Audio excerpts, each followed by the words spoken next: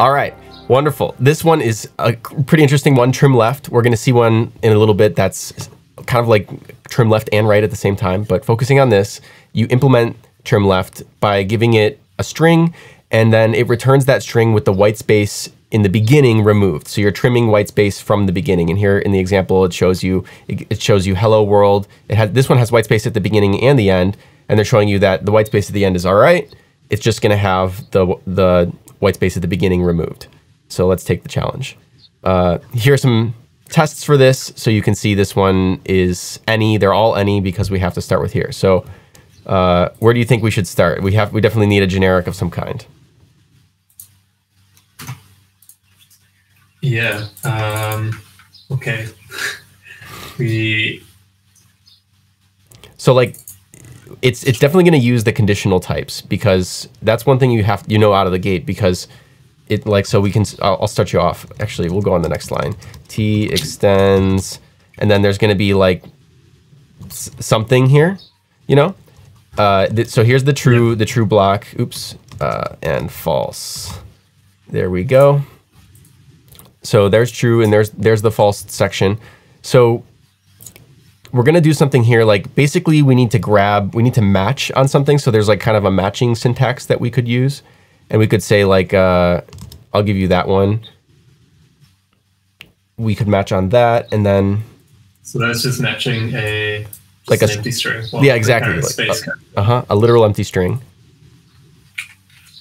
And then I suppose you got the infer statement or the infer keyword. Right. So then pick out something from this. Yes. So I guess we could do infer, let's go A, and then output that. Right. But this will only pick out one character. Well, let's see. I think yeah. And look, it passed this test. So A2 is str as it should be. It took off the string. So yeah, there's other. We have these guys here.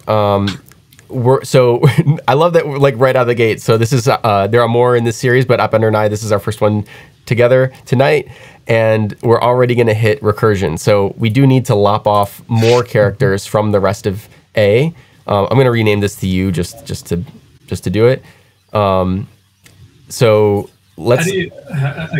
How do you iterate? Like, well, not iterate, but how do you say that? Oh, I've got multiple of these. Like, right. So you don't have wildcard. Totally. Yeah. The way we'll do it in this case is with recursion.